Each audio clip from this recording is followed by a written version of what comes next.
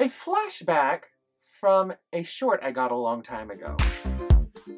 Ooh, Yaoi review. Hi everybody, it's Corbin, and today I'm here to talk to you about Lieutenant's Prize by Light Horse and Cannon.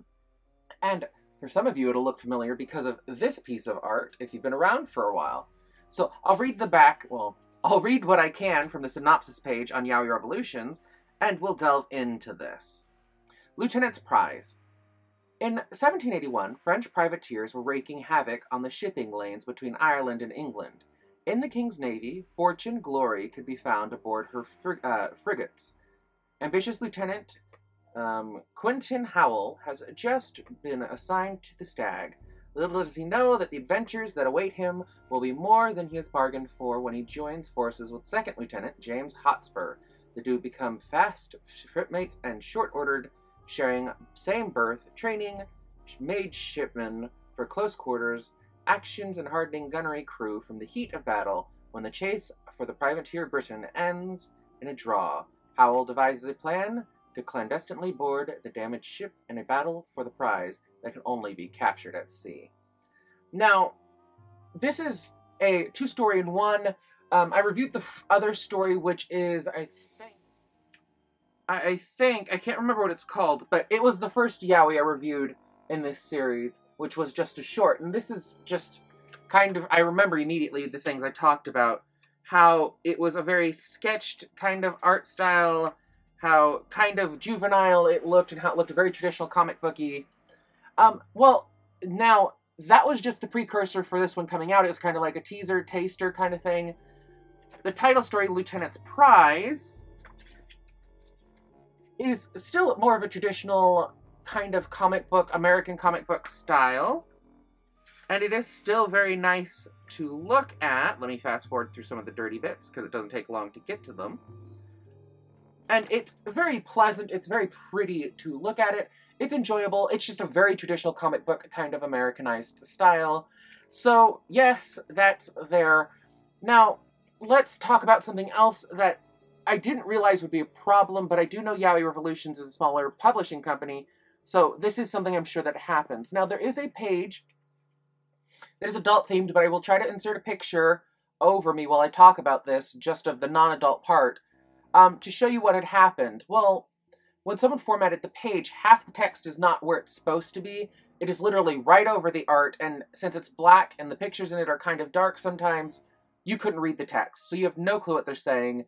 You'll see an empty text bubble and then words above people, like over people's faces, or things are just slightly skew enough to where it looked like somebody pressed tab and just messed up the entire formatting. I'd never run into that one of their yaois before. It's always been pristine and perfect. This one I did purchase at Yaoi Con, so it's just one of those things that I was like, what? And I was really shocked to see it, especially at such a pivotal scene. Let's see. No, I'm not even going to risk trying to fold it over to show you, but it's just one of those things that you're really kind of shocked about, that I can't believe they missed that as far as quality control goes. So that's a thing. Storyline-wise, I kind of found myself thinking it's romantic, it's sweet, it is very interesting, but having flashbacks to the original story that I read.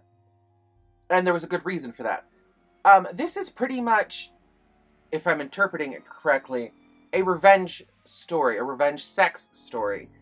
So he uses the new lieutenant who comes on board, the second lieutenant uses the new lieutenant as kind of like a revenge thing to start a love triangle between the captain and the second lieutenant and the first lieutenant. It's really odd.